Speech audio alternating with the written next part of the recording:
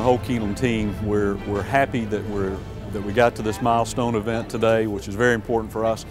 And we're also going to be happy to welcome back all of our horsemen, especially for this fall meet, but to a surface that's been met with great anticipation. All over the country where I've traveled, and the trainers and the people that I've talked to are looking forward to getting back to our classic races this year and in the years to come.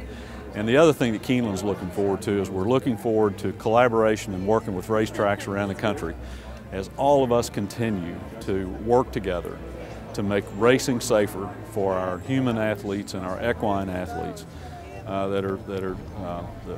It's what we're all about. It's the Keeneland mission. It's sharing. It's everything that has to do with the athletes and the safety of the athletes and the performance of those athletes.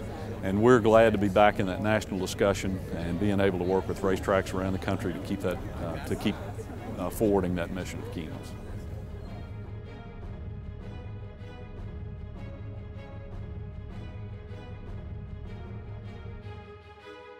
They've committed to an ongoing effort to understand the moisture content of this track. So when the water trucks come in, they're going to have instrumentation on them so we know the location of the truck, the amount of water that's being applied, and the speed they're traveling.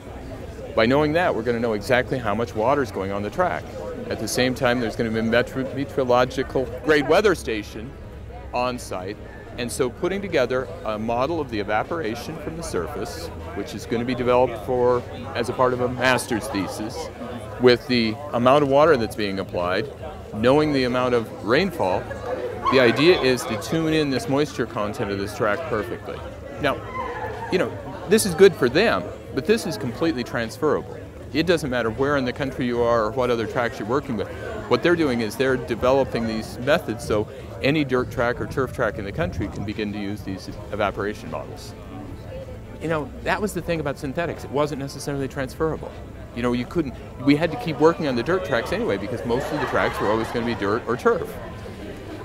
These innovations can influence the entire racing industry. The biggest single variable on dirt and turf tracks is water. There are other things that have to be done. You have to grade it, you have to have a consistent surface, you have to have consistent material. But if you've got a consistent material, your objective needs to be to keep the moisture consistent. So the drainage system on this has the potential to keep from having what they call crow's feet, where the drainage along the rail will tend to have the fast-moving water and still be inconsistent along the rail. Huge innovation, because what it does is it gives the riders a more consistent track along the inside rail, so they don't tend to vary the material doesn't have to vary as much. Reduces maintenance, but you can never keep up with, after a rainstorm, the variation along the rail. So this is a huge innovation. It's down in the details, but if we keep in mind that the single largest variable we have to deal with is moisture content of the track, then we recognize that this really is an important innovation.